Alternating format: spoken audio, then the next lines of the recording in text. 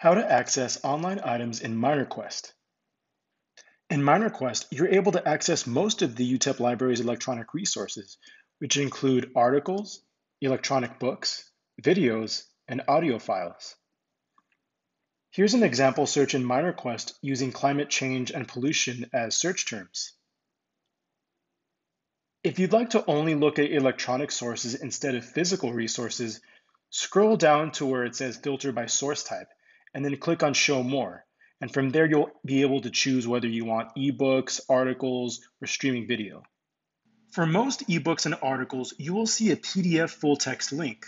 Click here to view the entire book or article. While you can print the entire article, you're only able to print certain pages and chapters of an ebook, depending on its size and limits the publisher may have put on it.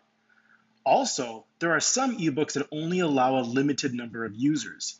So if you're trying to access an ebook and it says it's unavailable, you can wait for it to become available again, or you can look for another similar ebook. Sometimes you may see a link that says HTML full text for ebooks or articles. Clicking this will also give you full text access. For videos, audio recordings, and some ebooks, you'll commonly see a link that says to access this resource. Click on that link and you should have full access. Now, occasionally you may come across an item that says full text finder instead of giving you a PDF full text link. Now, what this means is that the full text of this article isn't in MinerQuest.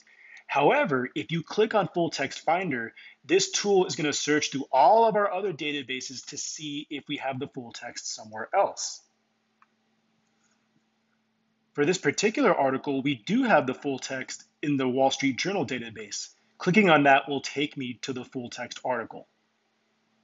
Now, what if you find an item that has the Full Text Finder link, but the library doesn't have access to the article?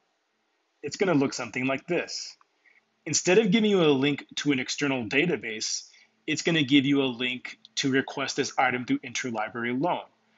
If you click on this link, you'll be taken to an interlibrary loan form. Fill out the form and you should receive the article via email in 1 to 2 days. For more information, please see our interlibrary loan tutorial video. If you like the results that you find in MinerQuest and would like to view them later, without having to remember what search terms you typed in or what filters you used, you can save the search. On the results page near the top right, click on Share, and then copy and paste the permalink. Once you have the permalink, you can copy and paste it into a browser later, and you'll be able to see all of your results with the search terms and filters intact. If you are having difficulties accessing online materials, or if you have any other questions, please contact us.